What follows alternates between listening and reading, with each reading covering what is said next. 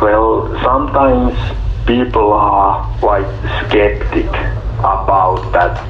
Is that really working type of thing?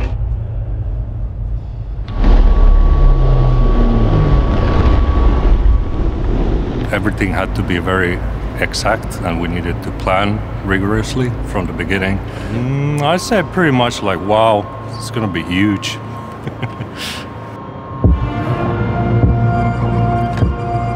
I think that was the first time that the loader drives inside the Glass Labyrinth, definitely. At least I haven't heard any similar cases. I thought it was quite exciting. You know, we said that we were going to do something different, and what can be more fragile than a glass labyrinth? My first reaction was that it won't manage through the glass. The most important here is to show that our equipment can run totally automated. We have actually done this for more than 20 years within Sandvik.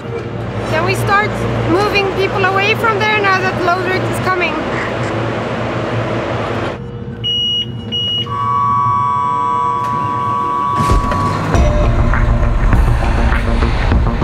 These safety curtains are exactly the same ones what we are having in the real application, what we are delivering to the customer mines. So it's based on a laser beam, and if you are trying to go through it, it breaches the laser beam and then the loader and the system shuts down.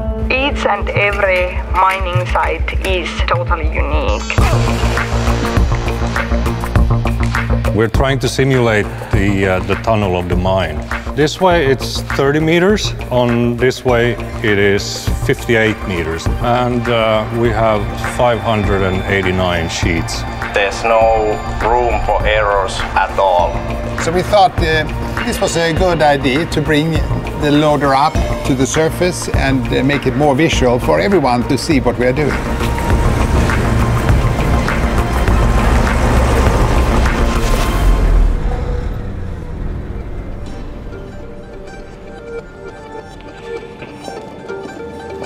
And action.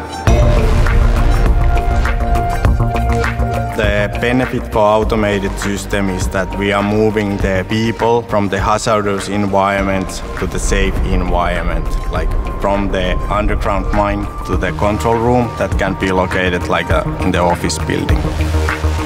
Automated running through the labyrinth is based on 4 different kind of sensors. So how our automation system works is first you have to manually teach the path of the loader, and that's where an operator drives the machine manually, and we have a scanner which is scanning the walls. Okay, so the laser scanner is the only one you can see, but on board of the machine there is also odometers, gyroscopes and angle sensors. So those sensors are making sure that the loader is keeping the track and driving through the labyrinth without any collisions. So the safety...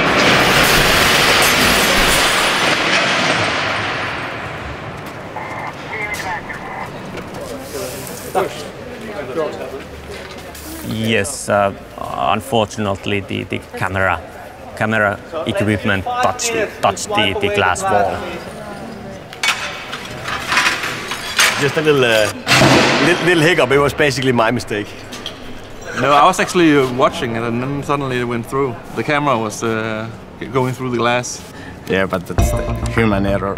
We have driven more than 2 million hours without accidents involved any humans, so it's a reliable and safe system. Nowadays we also have this automated bucket filling that you don't need to do anything remotely. So the bucket filling and dumping of the bucket is done automatically. We can change the mining industry with these kind of new systems and new innovations and make it a better place to work. The glass labyrinth here is quite tricky. Have this secant type of S-curve there.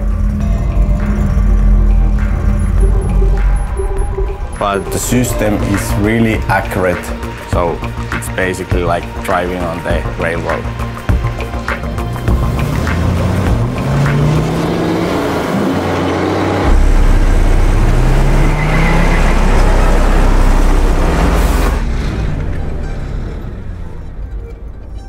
We're about to have Björn demolish the labyrinth and ride through the glass wall.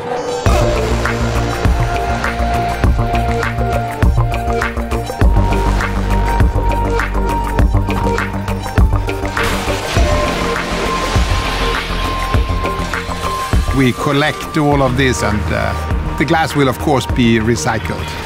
That's important in our business. The next step in the industry is acting to electrification. We have already in the market today battery-driven loaders. So I think in the future you will have more loaders and trucks operating just on batteries. I think everything starts from the people. You need to have right people with the right skill set, with a passion, and with a good team you can achieve almost whatever you want.